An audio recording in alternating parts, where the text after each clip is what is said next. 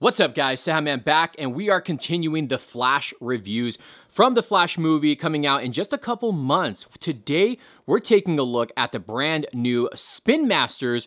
This is Batman, Ben Affleck's Batman, the Flash, and the Batcycle. So this is the only way you can get this Batcycle. I don't know if this is the only way you can get Affleck Batman, but for sure the Batcycle. I actually picked this up from Target. I was really surprised to find this. Guys, check out the toy hunting videos. It's all on there. So you got the open package here. I really want to see if Affleck can really sit on the bike, just how he's, posed right there on the in the picture. And then right here on the side just reads DC. Over here on the back, you have the Flash running with Batman. Again, I really want to see if he's seated like that, or if you can actually sit him like that. So let's open this up. Let's see if this is a pickup or a pass, and we're going to do a comparison with this version of the Flash, which came with the Batwing that I reviewed several weeks ago. So let's open this up, guys. Okay, guys, so we are going to take a look at the figures that come in this set. So here is the Flash. This is what comes in the pack right here, and then this is the one that came in with the Batwing. So these are basically, yep, they're the same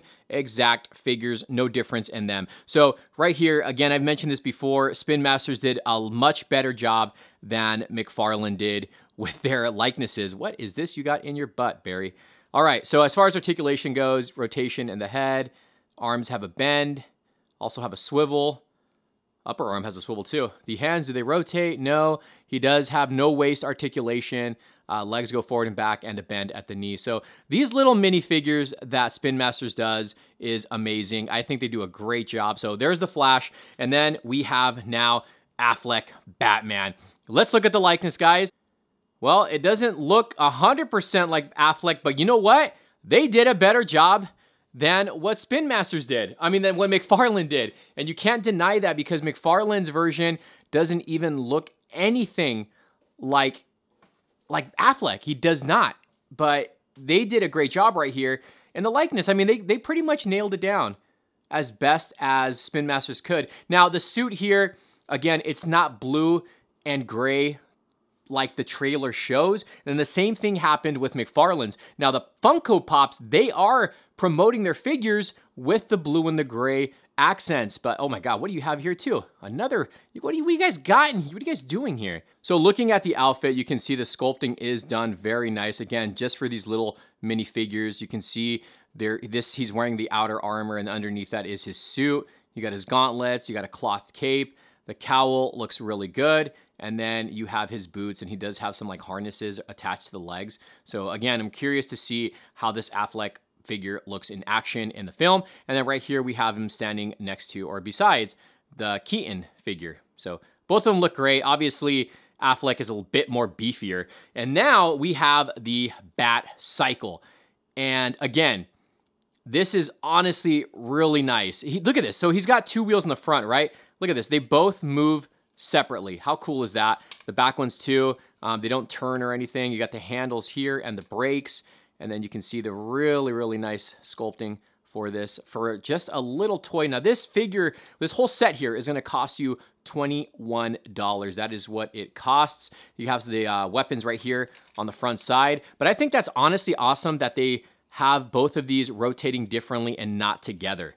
That's a nice little touch. So what I'm going to try to do is see if we can get Affleck on here. All right, so here he is on the Batcycle. So I can't get him to look how he looks in the promo image. I don't think there's a way you can do it. I mean, maybe you have to rotate the arms a little bit more, the legs. I mean, either way, he still sits on it, but I can't get him to look up. That's the problem. He doesn't look up, but he stays on there perfectly fine.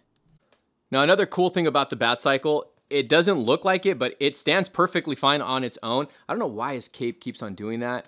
It keeps on going like a certain angle, it's going to a certain angle. But look at this. See? Well, let me see. Yeah, it'll ride. You can see it won't tip over, depending, I guess, on how hard. Whoa, no, dude, he almost fell. I guess depending on how hard you really push it, but it does stand perfectly fine on its own. It's a great looking vehicle and figure. And then we have the Flash that comes with it. So that's the set, guys. Again, I was hoping that he would sit on this a little bit better to where he's looking up, and I cannot get him to do that. But I still think It is a great looking vehicle and a great set. And for anybody who wants to collect the Flash figures, or if you want to get these to your kids, they're definitely going to love this. They're going to eat this up. There's a lot of cool little stuff that they're doing for the Flash movie. A lot of merch, a lot of toys that are coming out. I cannot wait to get the Batmobile. That's the one I'm really looking forward to from Spin Masters. So let me know, guys, what you guys think. Is it a pickup? Is it a pass? And thumbs up the video, subscribe. Stay tuned for more Flash reviews. We'll see you guys soon. Later.